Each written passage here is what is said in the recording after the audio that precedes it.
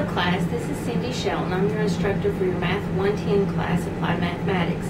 I'd like to talk to you a little bit about the midterm study guide. I'd like to start with your first few questions from Chapter 1. Chapter 1 is the reasoning, problem-solving chapter. We start with a question on the study guide about inductive and deductive reasoning.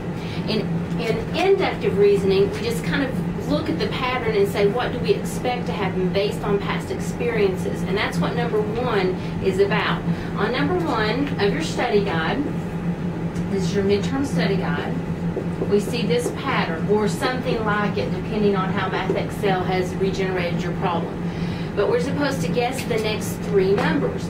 So we've got a 9, 3, 1, 1/3, 1 9. So it looks like we're dividing by 3 each time. That's one way you could think of it. Or you could think of this as being 3 to the second, 3 to the first, 3 to the 0. Check that on your calculator. Anything to the 0 is 1. 3 to the negative 1, which is a third.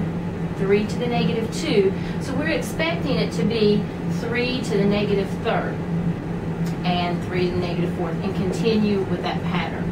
Or if you just want to think of it as dividing by 3 each time. So 1/3, then down to 1 9. So we're expecting this is 3 to the first, that's 3 to the second. The next one would be 1/3 to the third, or 1/27, 1/81. And I need to get my calculator